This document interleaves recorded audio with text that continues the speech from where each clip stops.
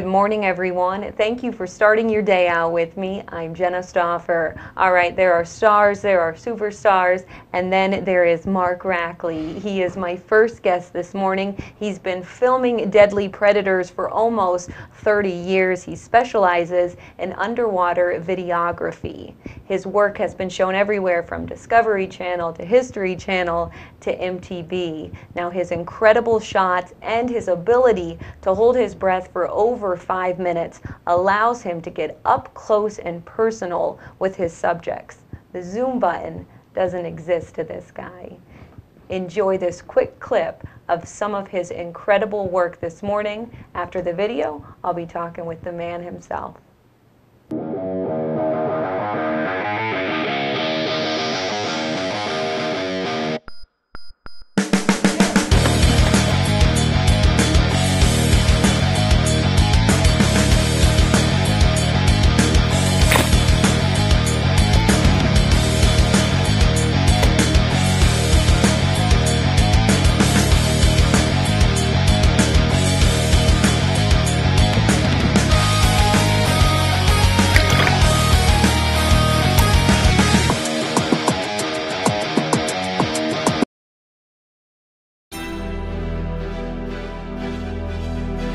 My favorite thing about spearfishing would probably be just being out in the water.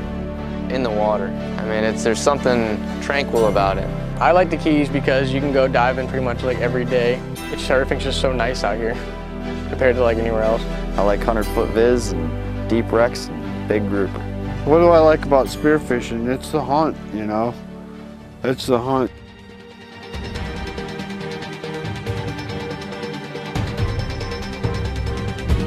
I was lined up on a black grouper in like 100+ feet of water. Super clear, but I was a little bit off the ledge as I dropped down. So I swim off and around the side and then go down. And when I opened my eyes, the shark was right here.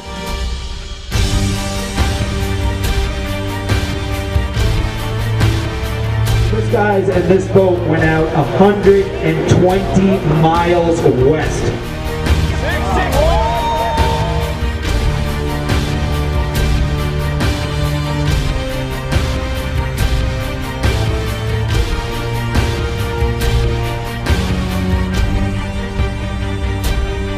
I think I was born with spearfishing in my blood. All right, Mark, thank you so much for being on this morning. It is a pleasure having you here. Thank you for having me on You here. are one fearless man. And I want to know how this all began. When did you get your very first camera? I got my first camera when I was like 18. My brother, we were spear fishermen. I was born in Key West. And I got a camera, and we just started filming the spearfishing every day. And the sharks were coming in. This and that. We would go home and watch the footage on, at home, and it was just like, this is the coolest thing I've ever done, So I've been doing it ever since. So the passion just took off right from there. Yep. And you do everything, Mark. You do sharks. You do gators. What would you say is your scariest subject that you shoot?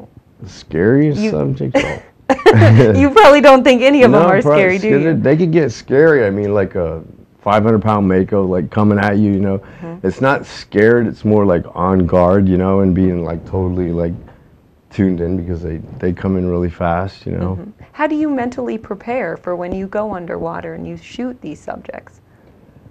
I mentally prepare. I mean, like, I just chill, I don't like trying like overthink it, and each job is like, you just like, I look at it like, all right, step by step by step, and if you think about the whole big picture, it could mess you up, but you just, you go at it like that. Yeah, you really can't think too much beforehand or else you might freak yourself out. What does your family think about you doing this line of work, Mark? I don't know. I mean, it's like, they like it. I mean, I've been doing it for so long. They don't fear for your life when you do go on some of these shoots? I don't think so. I don't think it's like, I It's go, just what I you come do. back, Now, Mark, your work has been shown everywhere, specifically Shark Week on the Discovery Channel. How did that all get started? It got started like just from gathering footage over the years, and I worked with a guy, Manny Puig. I worked with him. We did a lot of shark encounters together, and I started selling footage to Discovery, and just accumulated a lot of like knowledge and like footage of behavior of sharks, and then they kind of showcased it. Well, we're going to take a quick break right now, but when we come back this morning, we're going to show some of this footage, and when I watched it, I think I had a heart attack for you, okay? You got so up in their faces. It was awesome. All right, stay with us, everyone. There is much more to come this morning with Mark Rackley.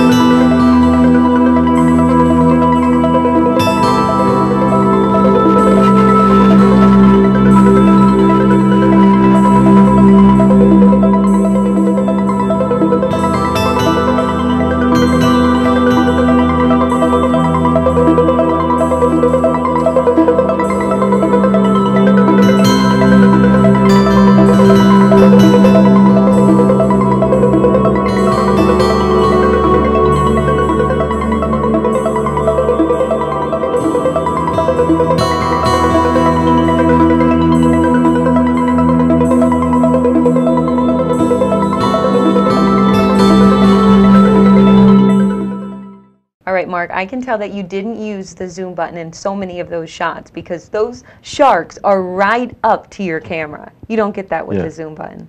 No, no, because it's a fluid thing. The sharks are coming at you, you know, at high rates of speed and stuff, and it's just kind of it's impossible to use it, you know. And you like it. You get a thrill out of them just coming up to you, don't you? I do. I like the thrill. I like the image that it gives you. You know, it puts you right there up close and personal with them. And you go home and you look at the footage. You study the footage. You know, you learn behavior. Yeah, learn behavior. Well, what about the sharks that we just saw, Mark? Tell us about those. Those were local sharks I filmed here. I usually go out filming with any of the guys that are around. You know, we all go out. We jump in and, you know, we film the sharks, you know, we get You go stock after footage 'em. and stuff. Yeah, you know, I mean, we like being around them, and there's no like fear in our group of sharks, you know. That's We're all like- crazy. I couldn't be in your group then because I have No, you too could, you much could. fear. Now, We could fix that. have you been bitten by a shark before, Mark? I've been bit up to here by a Caribbean reef shark, but luckily I had a mesh sleeve on. But the host, it was Les Stroud from Survivor Man. He put the bait on my arm, and the sharks are just precision, you know, hunters, and he just put the bait right there, and the shark grabbed my arm, pulled it off, and sucked it down his mouth. Was he trying to kill you by putting the bait on Did it your by arm? accident, you know. We went back and looked at the footage, and it was just like, dude, you put that on my arm, man. That's crazy. So when you say your arm then was Yeah, it in was up to here. the mouth. And he was just, and what were you thinking? well, I had that sleeve on like that, and it was like, well, I'm so glad I had this sleeve on, you know. Sally gave me that sleeve, yeah. So you normally don't wear a sleeve. I never wore mesh, you know, like that. And when he got off, he bled me right here because I had a glove, and he just was, you know, and I got my hand out of his mouth. Yeah, so that sleeve was your saving grace. Yeah. That's the only shark bite. I had a mako grab the front of the camera, about a 400-pound mako, and I was free diving. I was about 20 feet under the water, and he just locked on me, and he was just like suspended in midair, and I was like looking right at his eyeball and his teeth, and he just let me go. He let you go. Yeah. That's crazy. So would you say that those two times were your most terrifying moments ever filming, or do you have another terrifying moment? The terrifying, it doesn't happen like it's not terrifying. It's more like excitement and like, you know, thank God it happened, you know, like. Do you get satisfied, Mark, from your shots, or do you always want something more dangerous, more thrilling? Well, now it's more like using different cameras and stuff, and you know, we're using, you know, the Canons, and it's like a harder game out there to play because we're doing soft focuses and stuff, and more like having fun with it now. How many cameras have you lost from doing filming? Oh, well, I did 4 seasons on Wild Boys, and I don't know, I must have went through like 8 or so on that. Wow. Between this and that. And So you always are having to get new ones. happens, And we're going to talk about that. You did a lot of work on MTV with Jackass, the show, Yep. Jackass, the movie, Wild Boys. Yep, So, all the boys, yep. all right, well, we're going to take a quick break. When we get back from these messages, we'll talk about Wild Boys, Jackass, all of that, along with Gator Week. Stay with us. There's much more to come.